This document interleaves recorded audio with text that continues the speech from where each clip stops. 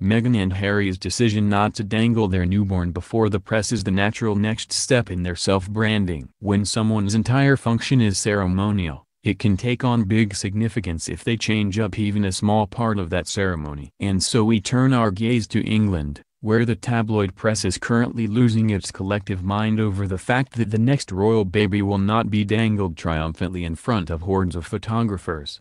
The trouble started last week, when the Duke and Duchess of Sussex, Harry and Meghan, that is, issued a statement through Buckingham Palace announcing that they have taken a personal decision to keep the plans around the arrival of their baby private. The couple's first baby is due sometime this spring, although they have not announced a due date. Their statement said they will share the news of the baby's arrival publicly once they have had an opportunity to celebrate privately as a new family. Presumably, the photos will appear on the couple's new Instagram feed, which recently referred to baby Sussex for the first time. Blimey, as the British press was quick to point out, this change violates a tradition going back a generation. Yes, just one. Princess Diana started it, and Kate and William have kept it up, but still. The tabloids have grown accustomed to waiting outside the London hospital for the royal parents to make an appearance after the baby's birth. The gussied-up family poses gamely for a few minutes so photographers can get their first shots of the new baby, and then the family escapes to a palace. Harry and Meghan are skipping the scrum and releasing news and photos on their own time. The Sun slammed the couple for keeping the nation in the dark,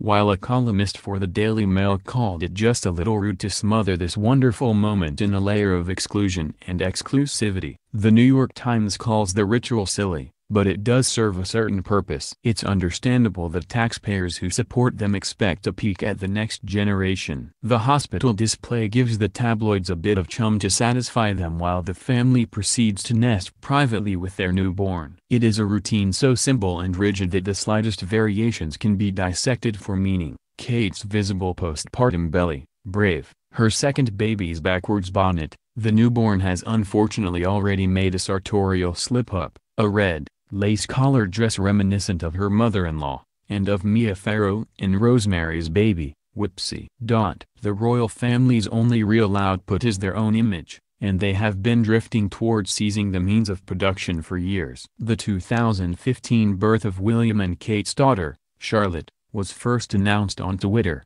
although the announcement also appeared on the traditional easel outside Buckingham Palace. Kate took the first official photographs of her daughter, rather than hiring a photographer. That didn't take power away from the voracious British tabloids, however. Her photographs were still distributed through the usual official channels, and portrait photography doesn't compete with the paparazzi anyway. Harry and Meghan are doing something different, at least on this occasion, shutting out the press in favor of their own social media accounts, which they can control completely.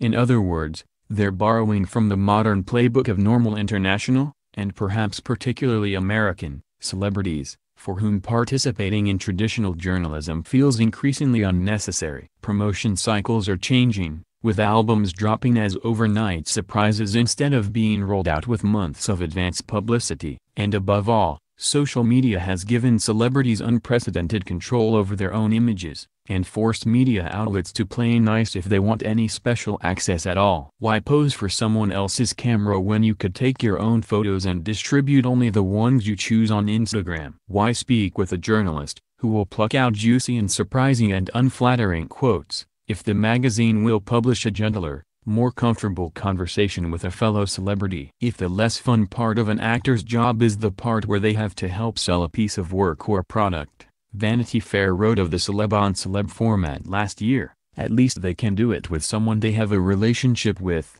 who won't push them on harder questions or ask them things they're sensitive about. At the highest rung of fame, the celebrity need not speak at all. In 2015, Beyoncé appeared on the cover of Vogue without granting the magazine an interview. Last September, the magazine apparently granted her complete creative control of her cover shoot, and she still didn't speak with a journalist. The smile and wave in front of the hospital in London is not worth mourning for its own sake. Here's the extent of what we'll miss. Meghan and Harry's baby will have a cute scrunched-up little face, and his or her mother's hair will look great. As a symbol of the royals' retreat from any kind of direct tabloid scrutiny, however, It's arguably kind of a loss. Tabloids can be rude and invasive and even false. The British tabloids are particularly notorious for their rapaciousness. But they're also irreverent and curious and reader-serving, and a celebrity's approach to them is often a sign of their responsiveness to press and the public more broadly. No one would begrudge Harry and Meghan some protectiveness over their first few hours of parenthood. But if they manage to keep cutting out the tabloids, don't be surprised if the ever more curated images we're left with turn out to be just plain dull.